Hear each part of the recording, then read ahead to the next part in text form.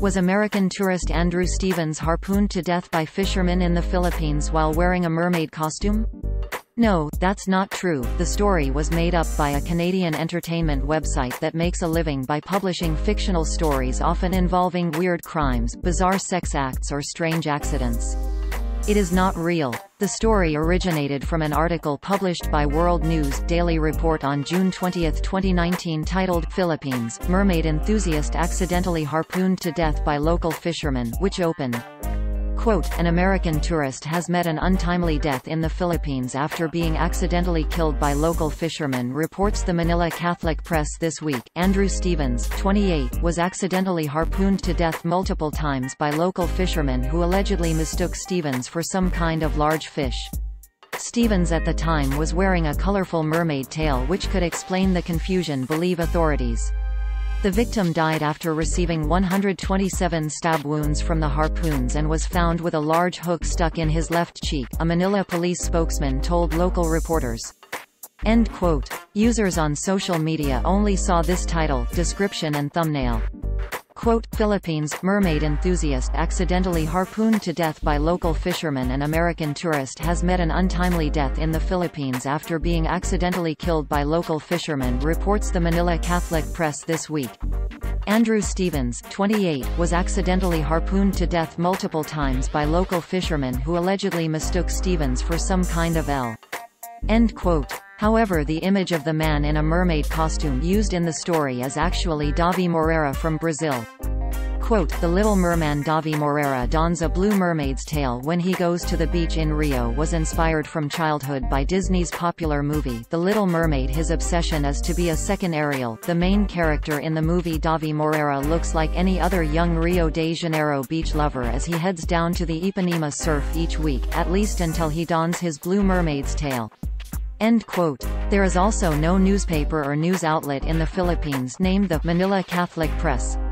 The website World News Daily Report is a humor website specialized in posting hoaxes and made-up stories. The disclaimer on their website is pretty clear about that, even though you have to scroll all the way down the page to find it. Quote, World News Daily Report assumes all responsibility for the satirical nature of its articles and for the fictional nature of their content. All characters appearing in the articles in this website, even those based on real people, are entirely fictional, and any resemblance between them and any person, living, dead or undead, is purely a miracle. End quote. On March 20, 2019, the site added a new header that included the slogan, Where Facts Don't Matter, to make it clearer to casual visitors the published content is fictional.